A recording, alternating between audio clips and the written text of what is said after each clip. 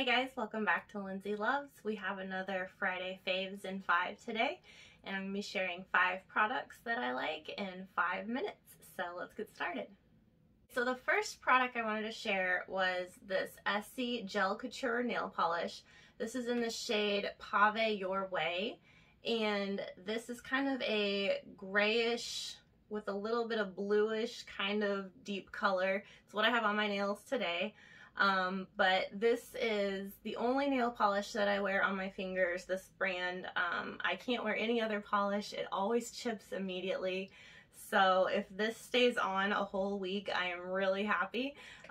If you see behind me, I have a whole collection of those polishes and love them, can't get enough of them. But this is the newest one to my collection, and I'm really liking this dark color for fall. The second one is a little random, but I recently went to TJ Maxx, and you'll see that shopping trip soon. I have a shop with me and haul coming up. But while I was there, I happened to see this mug, and Breakfast at Tiffany's is one of my favorite movies. I love Audrey Hepburn, and so it has just the logo on the front, and then on the other side it has Audrey Hepburn staring in the Tiffany's window with her breakfast, just looking at all the jewels. And I thought it was so cute. A mug is absolutely the last thing I need. I have 5,000 mugs, and if someone were to give me one, I would probably cringe.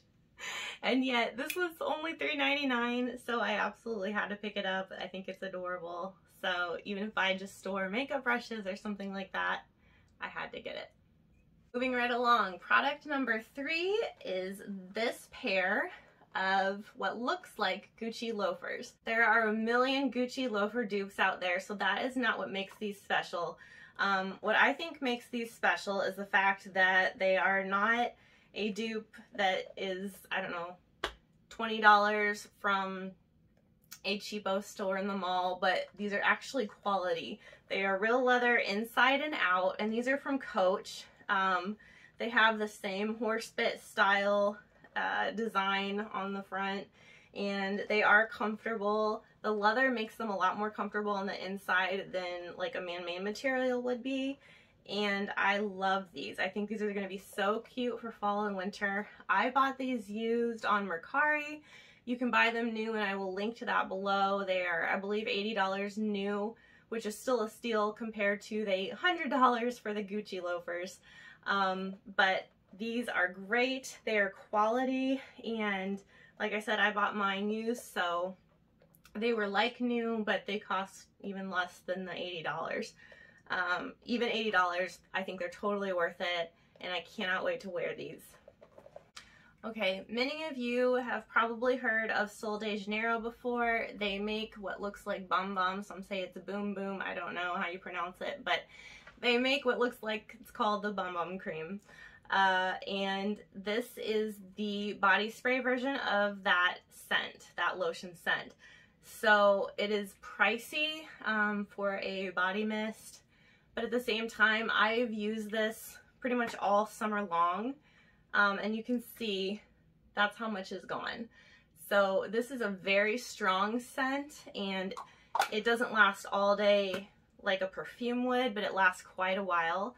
And I don't know how to describe this scent other than it's addicting. The second you smell it, it's just overwhelming. It's one of those scents that you want to eat.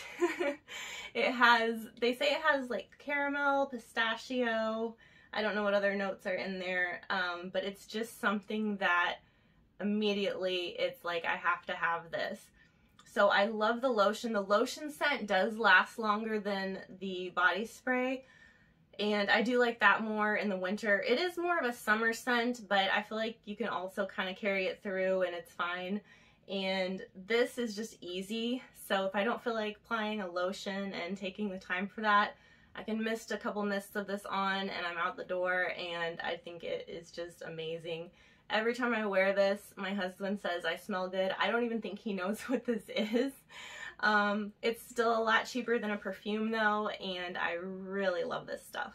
Okay, and then the final item, I might be the only person in the world who still buys CDs, but I actually did buy the CD of this. This is the Dixie Chicks' newest album. It was supposed to come out earlier this year. Then they moved it to later this year, and then it came out kind of randomly in midsummer. So I picked this up probably a month ago or so.